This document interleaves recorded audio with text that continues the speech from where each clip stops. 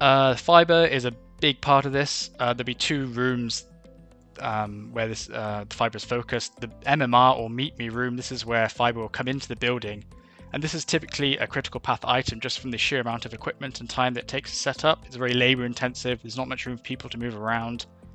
Your M&E contractor will typically want to take this building on once it has been painted and dusted. So because once it's in, there's no way you're going to get any other fit out kind of happening around this. So it is normally a critical path item on your program. The IDF is where server monitoring, power and equipment and network fiber for the floor comes in. So it'll go from your MMR to an IDF on each floor, and then from the IDF into the server rooms.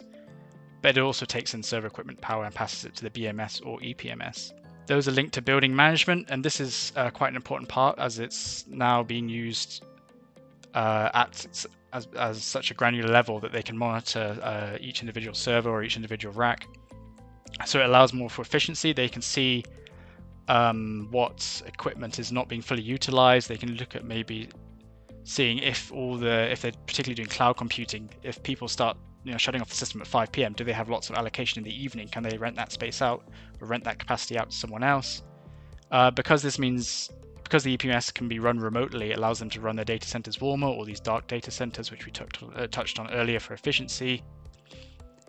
And just things like that. Generally, it just removes human error as well, because there's no one in there actually physically, rummaging through cables, checking things on servers, and the uptime for the servers is much better. A few other notable bits of equipment that you might come across. So there's water processing. This would be things like softened water, filtration systems, if the enclosed cooling loop needs topping up. Fuel supply is usually an underground container, which will be put in amongst the building piles if it's in built-up area. If it's a campus-style thing, they'll probably have this at ground level. And fire suppression would be a mix of gas, like Inogen or something similar, and then water for the admin systems. It'd be gas for any kind of electrical or server installations.